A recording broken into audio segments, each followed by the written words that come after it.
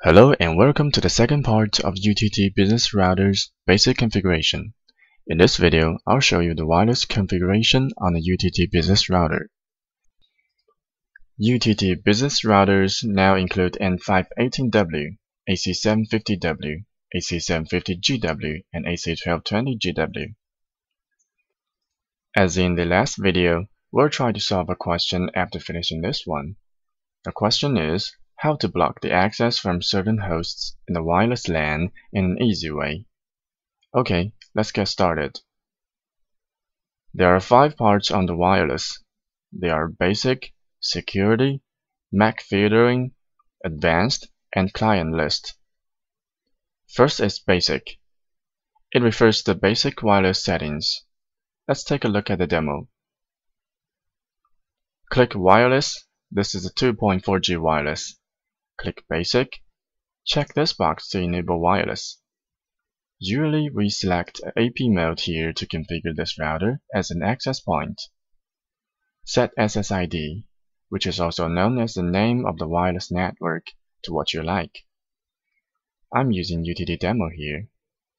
In wireless mode, we can select 802.11g, 802.11n, or 802.11bgn. Select the mode according to your need. The options in wireless channel range from 1 to 11, plus auto. If you select auto, the router will automatically select a relatively better channel. It is recommended to use channel 1 or 6 or 11. We can also use wireless interference detection softwares such as Insider or Wireless Mom to choose the most suitable channel. In channel width, 20 MHz is more stable than 40 MHz but has a lower speed rate. Usually we recommend 20 MHz, unless there is little wireless interference. Check this checkbox to enable SSID broadcast. We can also uncheck it to hide the SSID. The MAC address here is the 2.4G BSSID of this router. With current firmware, we need to configure 2.4G WDS manually. There are 3 WDS modes, which we can select in operation mode here. In repeater mode and bridge mode, we need to configure the MAC address or BSSID of the AP, which we need to connect here, and its security mode here. In all the 3 modes, the wireless mode, channel, and channel width on both ends must match.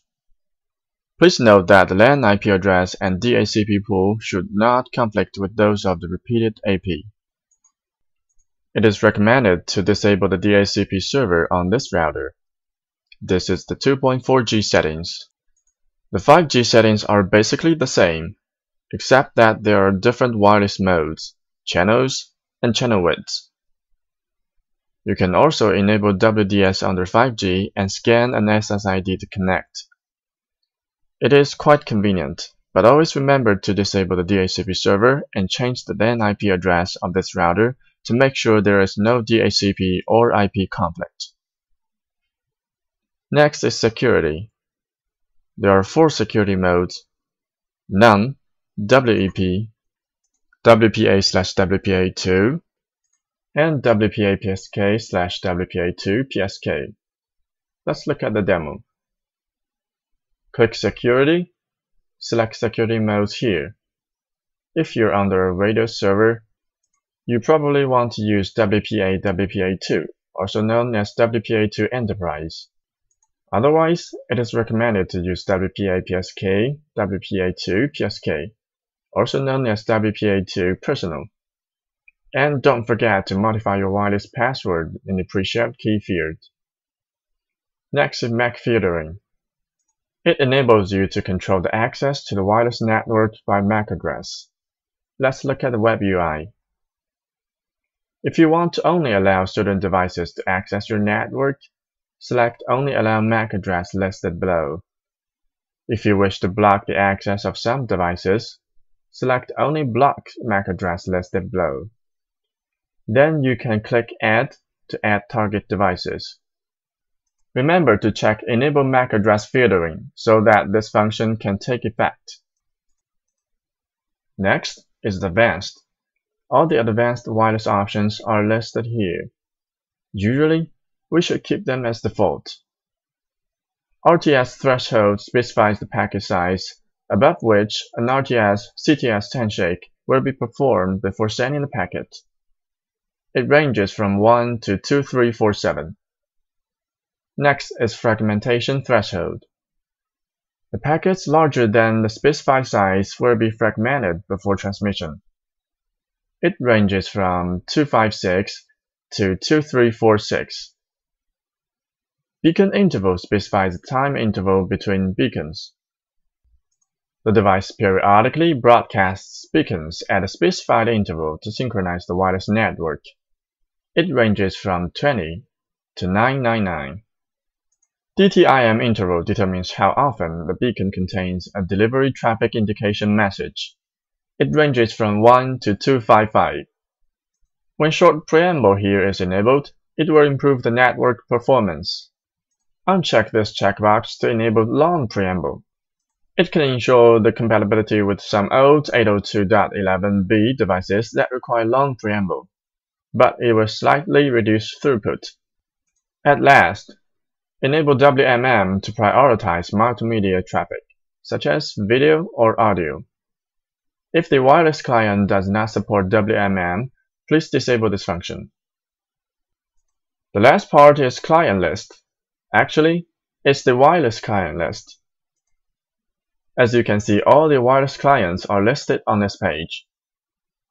Now let's go back to the question we had. How to block the access from certain hosts in the wireless LAN in an easy way? The answer is, make use of the client list.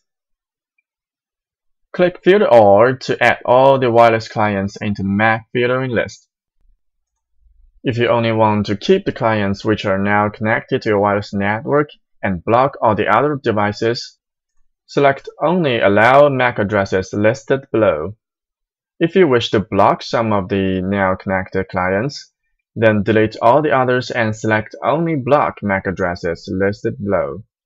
Okay, done. As easy as pie. That is all for Part 2 Wireless.